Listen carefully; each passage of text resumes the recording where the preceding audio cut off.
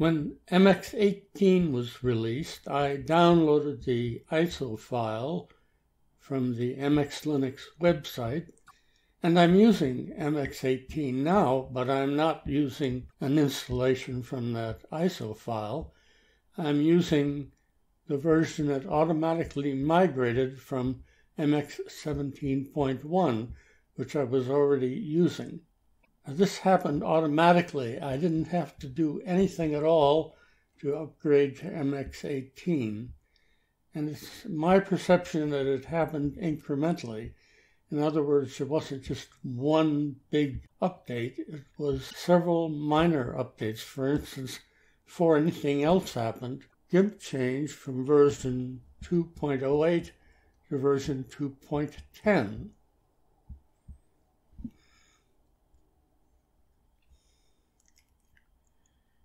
Now, the only thing that was a little bit unusual there is that when I launched it originally from the menu, graphics, GNU image manipulation program, it launched all right. But when I tried to use this launcher that I have in the panel up here, it originally did not work. It was looking for version 2.08 and couldn't find it. So what I had to do was take that launcher off the panel and install a new launcher to get it to point to version 2.10. Otherwise, I hardly noticed anything about the migration. As a matter of fact, I missed it at first because I was looking for version 4.19 of the Linux kernel to appear. I had read that version 18 came with Linux kernel 4.19.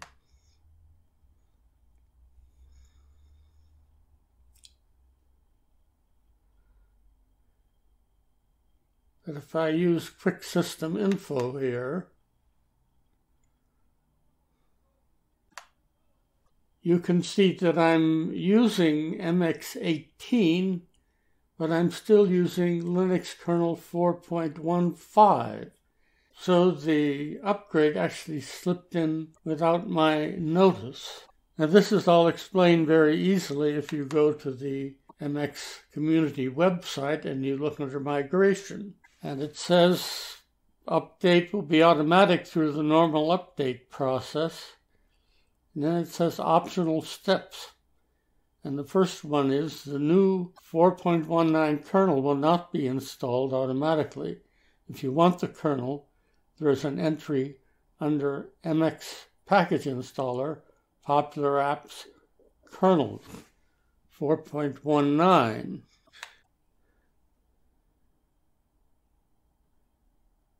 So I'm going to look under MX Tools, MX Package Installer. I haven't done this yet, so I have to enter my password.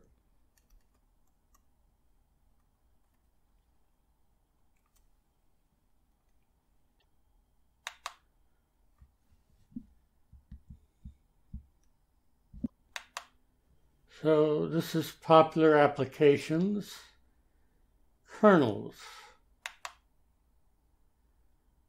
And here's AntiX 4.19. 64-bit. So I'm going to install that now. Check the box, click on Install.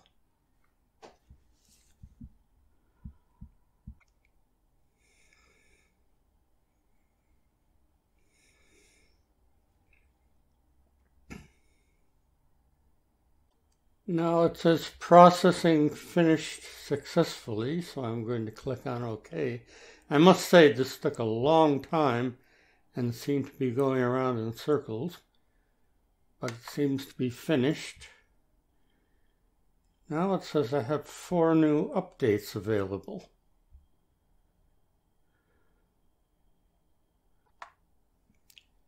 So let me click on those. I'll upgrade. I'm going to upgrade.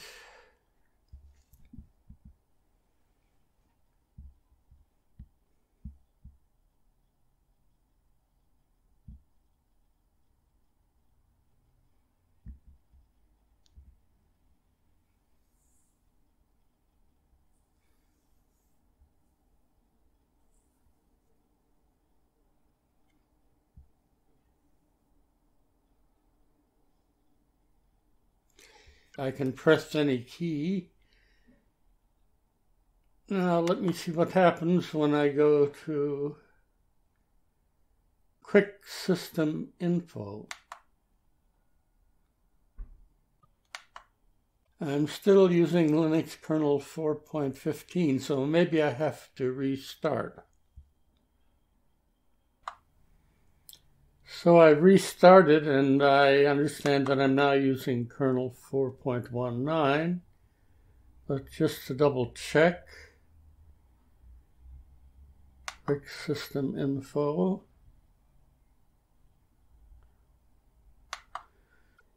Yes, this is kernel 4.19, and of course MX18. So let's see what else they say about migration. The new artwork will not be installed automatically. If you want the new artwork, install from the MX package installer, popular apps, wallpapers, MX18 wallpapers. All right.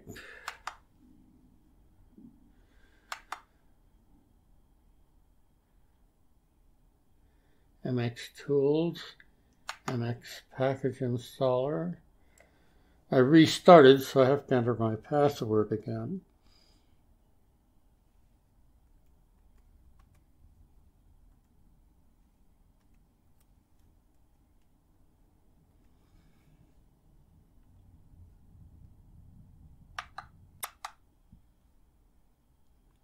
Now under popular applications,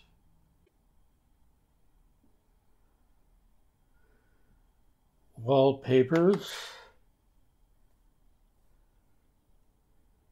I see they go all the way back to MX15. I'm going to check MX18 wallpapers. Click on install.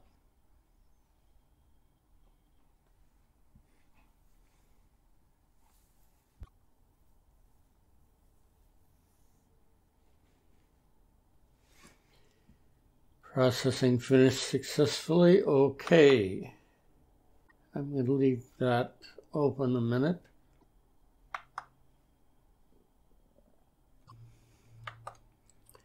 If I right-click on the desktop and go to Desktop Settings,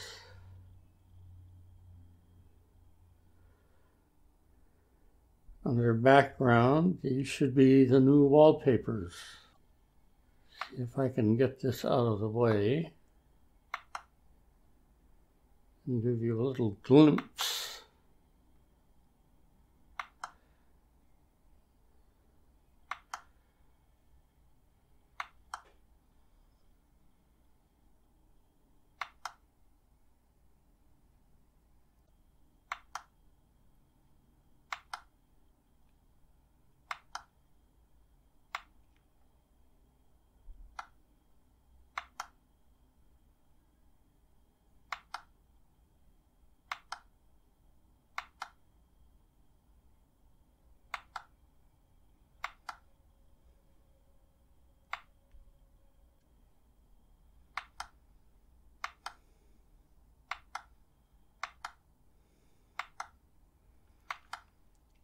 This is the one I'm using now. It's still supported.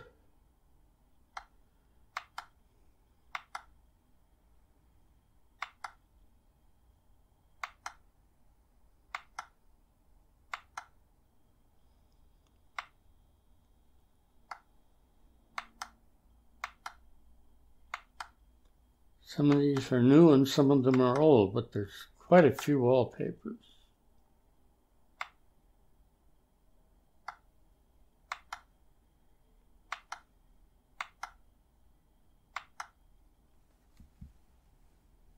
Now let me go back and find the one I'm using. All right.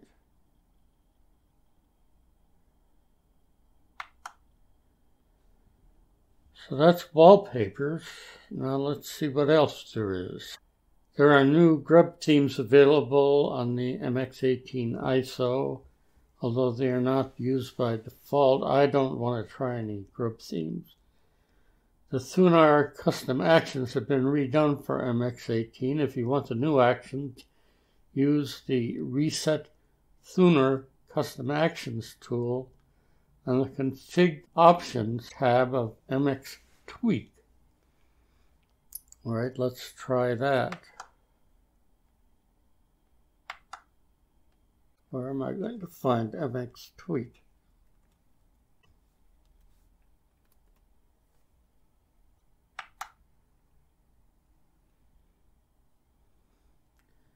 All right, here's Config Options, and I'm going to click on Reset Thunar Custom Right-Click Actions to System Defaults. I gather those are the new system defaults.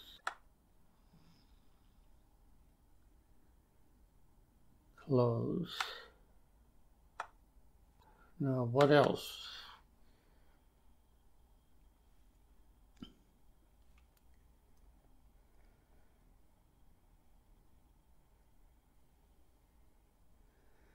The Light DM login screen has been updated. If you would like the new theme, use Reset Light DM tool on the Config Options tab.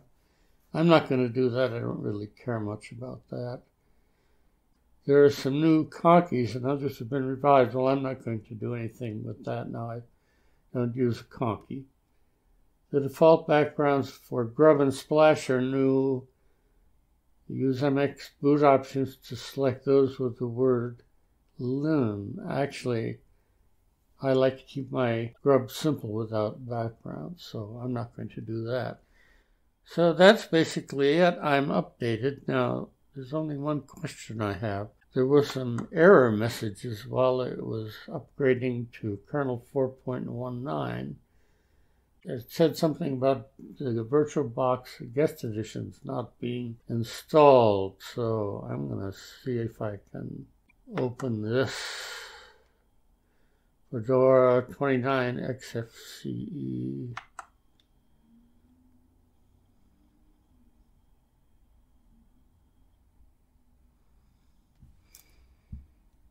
I'm going to start Fedora.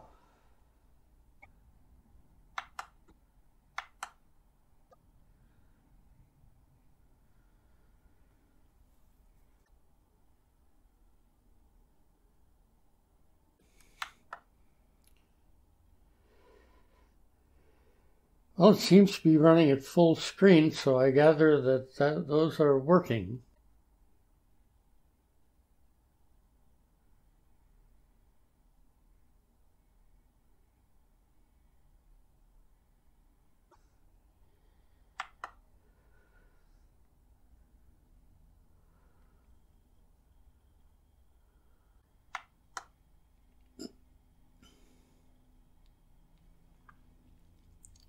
So that seems to be working. I'm going to quit that. Shut down. I'm sure.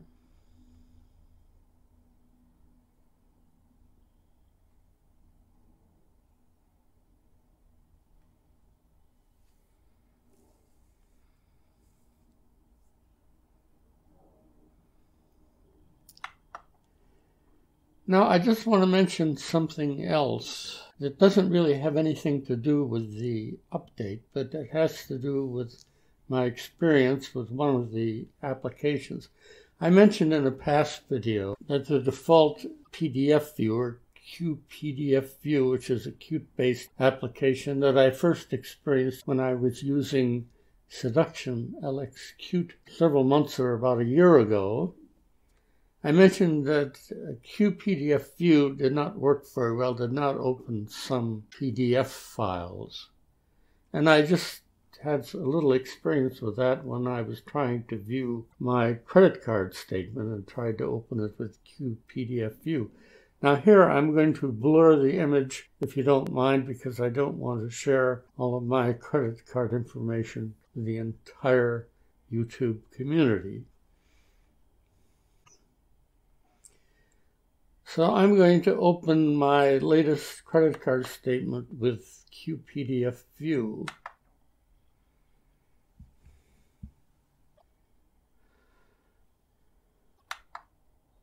Some of the pages are completely blank. I installed another PDF viewer, Events, or what used to be called Events anyway, from the MX package installer. So now let me show you the same statement in that. Open with Document Viewer, as it's now called. And now you see there's a lot more information.